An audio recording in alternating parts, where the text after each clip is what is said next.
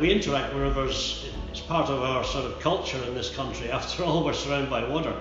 From anglers to cyclists to basically anyone. So we set a very basic project, which was for the student fraternity to go out and attempt to photograph what they thought would be the positive and negative aspects that they saw within the river environments of both the Avon and the Almond. Some of the students, it may or may not been the first time they've been down by the river or done for a walk, so others are quite familiar with the layout and they've chosen locations that they're familiar with. So I think they've interacted well, and hopefully they've learned some different areas of the river. Even the fact we've got the exhibition here at Springdon here, so they can see what's by the riverside here, so I think that's a good positive thing.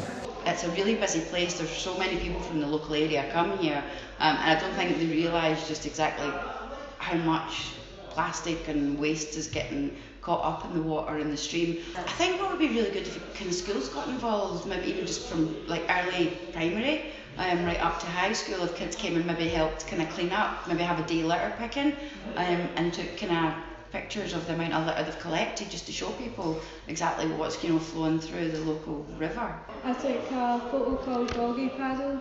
It's of a small child and the dogs in the water swimming.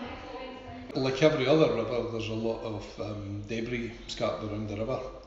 One of my shots was of a dipper, a waterbird and a polythene.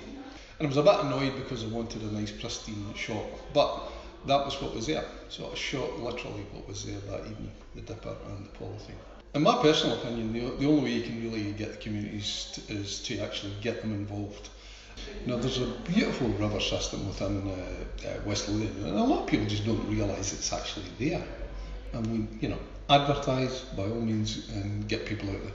I think this is one of the examples that the River Fisheries Trust is trying to do, or trying to implement, by bringing the college into this, and a college full of visual communicators.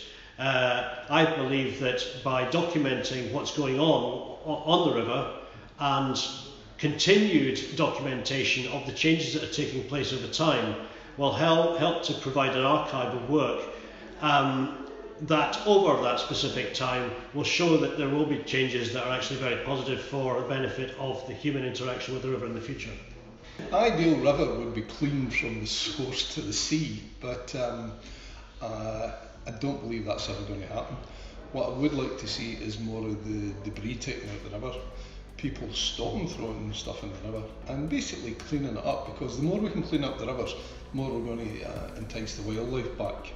It's quite surprising, it's only my first year doing the NC, and it's like I've actually got to be part of an exhibition already. But it's like, oh, it's brilliant, it's made up. It's really good.